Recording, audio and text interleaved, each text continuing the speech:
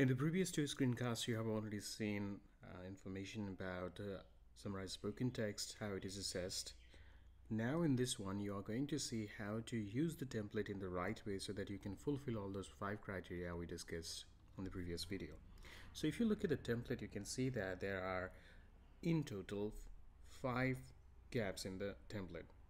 These 5 gaps you need to fill in the right way if you want to get the score you desire.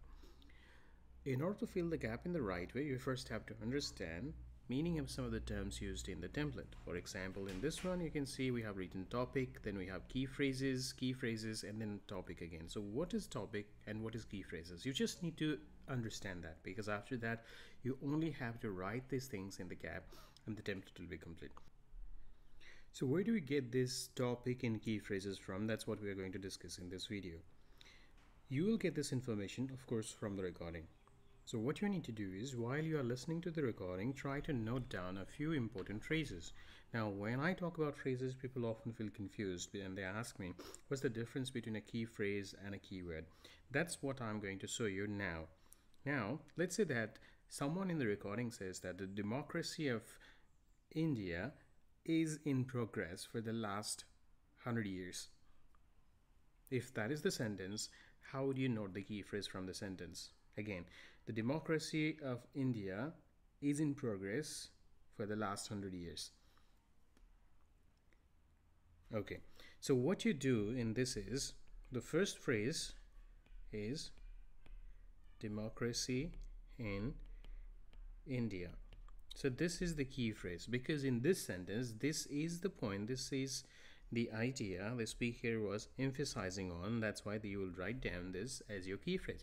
And just like this, almost from every sentence, you'll try to grab one phrase. Another example of this is, this textbook is really important for your exam preparation. Then in that case, you can write exam preparation. Or if you can also modify a little bit, you can perhaps write important textbook. Because in this sentence, the speaker talked about 2 important things: important textbook as well as exam preparation. So just like this, you will start collecting as many phrases as you can. The only difference between keyword and key phrases, if we look at these 3 examples I've written down here, if I only write democracy, that is a keyword. If I only write India, that's a keyword. Exam is a keyword, preparation is a keyword, important is a keyword, and textbook is a keyword.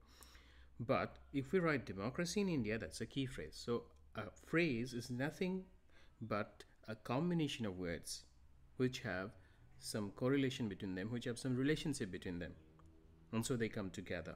They can be collocations, they can simply be ideas related to each other, or they can be something that makes sense to you when you're listening to the recording. So just like this, you'll collect as many key phrases as you can, and make sure that you have at least 9 to 10 key phrases. If you have more, that's fine.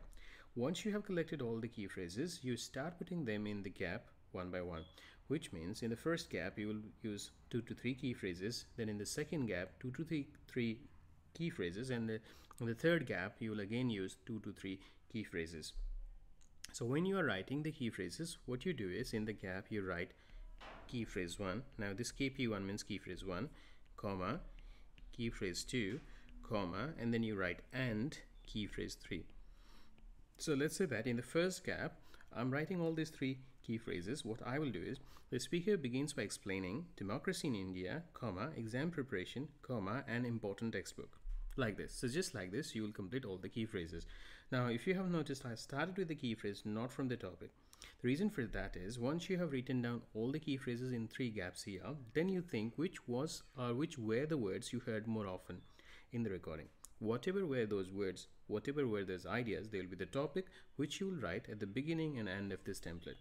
Now you just need to make sure that your answer is between 50 to 70 words. As you know, the criteria here is, you should not write less than 50, but you should not go more than 70 as well.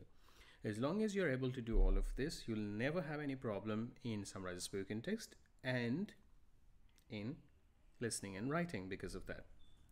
I hope this was helpful. In the next video, I'll do one question for you so that you can understand how it is actually done. Thank you.